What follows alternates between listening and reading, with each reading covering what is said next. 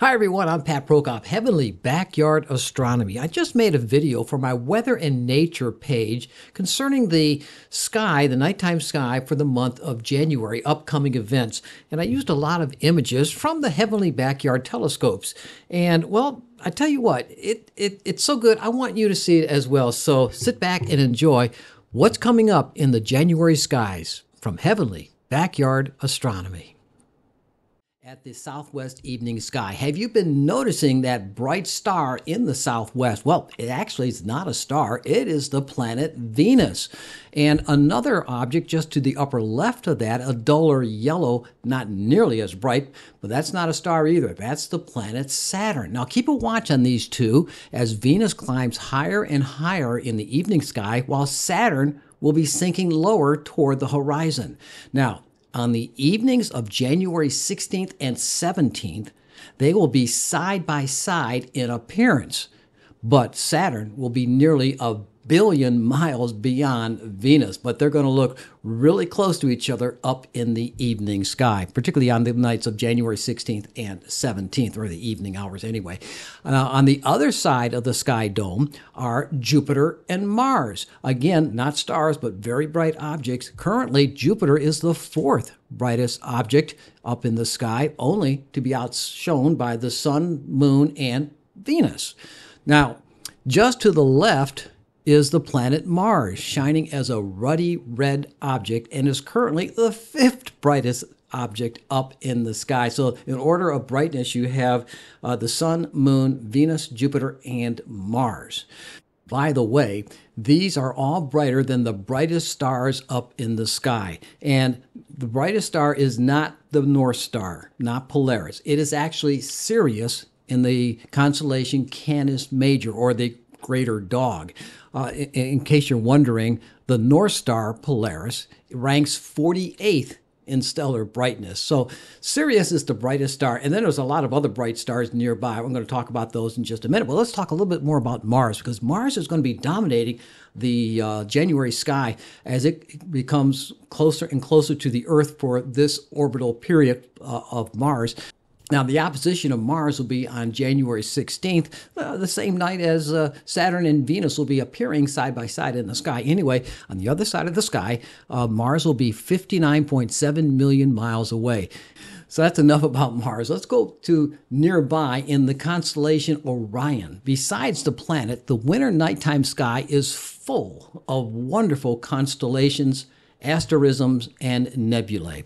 Now, the Pleiades, I talked about that in one of my videos earlier, is also known as the Seven Sisters, and it's a beautiful bluish nebula high overhead just before midnight in early January. And nearby is one of everybody's favorite constellation, Orion the Hunter. Now, Orion consists of some of the brightest stars in the winter nighttime sky. The red giant Betelgeuse is the upper left shoulder of the giant, and this star, by the way, is expected to explode as a supernova soon, or, well, sometime in the next 3,000 years, but astronomically that's soon, that's very soon. But when it does, we would be able to see it in the daytime sky for a while. And don't worry, if it does explode soon, its distance of 548 light years is far, far enough away to not endanger us. But it would give us a spectacular view when it does explode. Anyway, part of Orion is the belt, consisting of three bright stars in a line. And these stars carry the name of Alnitak, Alnilam, and Mintaka. Just to the left of Alnitak is an iconic nebula called the Horsehead Nebula, a dust cloud obscuring the red emitted light, which is shaped like that of head of a horse. Next to it is the Flame Nebula, which, looks like a flame of sorts. These two nebulae are about 1,500 light years away. What is a light year? A light year is the distance that light traveling at 186,000 miles per second takes to travel over the course of 1 year, several trillions of miles. All right. The Sword of Orion contains one of the most beautiful nebula of the nighttime sky, the Orion Nebula. This is an area of new star birth and it's about 1,344 light years away. It is a beautiful object viewing through binoculars or a small telescope. Nearby to Orion is the Unicorn, also known as Monoceros. Monoceros contains many clusters and nebulae, and most notable among them are several. The Rosette Nebula, one of my favorites. The Rosette Nebula is somewhat bright in a telescope, and it does look, well, it looks like a rose. It is about 4,900 light years away, so much further away than the Orion Nebula. And within it, its core is a cluster of stars, and these are all new star births ongoing in the Rosette Nebula. To the upper left is the Christmas tree cluster, named for its resemblance to that of a Christmas tree. And it is somewhat bright looking through a telescope, and it is about 2,400 light years from Earth.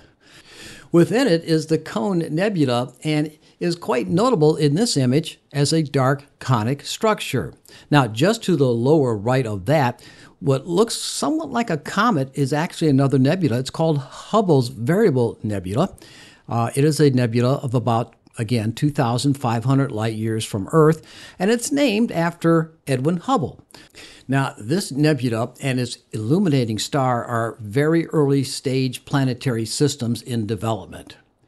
Besides the nighttime sky, a notable astronomical event will occur on January 4th. The Earth will be at perihelion with the Sun, our closest distance to the Sun for the year, at a distance of 91.4 million miles, as compared to a half year later in early July when we're at aphelion at a distance of 94.5 million miles. Now, the average Sun-Earth distance is just shy of 93 million miles. Now, even though we are closer to the Sun right now, we are in winter here in the Northern Hemisphere. That's because the rays of the Sun are glancing the Northern Hemisphere while the Southern Hemisphere is in their summer seasons as of this time. Well, there you have it, a view of what's coming up in the nighttime sky. Now, I took a lot of those pictures. I took all those pictures from the heavenly backyard, and I'm working on a video right now for this channel here, the astronomy channel, on how I did this with the Nina and in PixInsight, how I took these small field of view and made these large mosaic pictures. And I did that with PixInsight again, and the new PixInsight 19.1, the Lockhart, I think it's called, edition of PixInsight's got some new features in there. I'll be showing you that as well. But anyway, thanks for all those who have been supporting my channel. I really appreciate that. And if you would like to continue your support, you could join the channel, or you could give me a super thanks. I like those.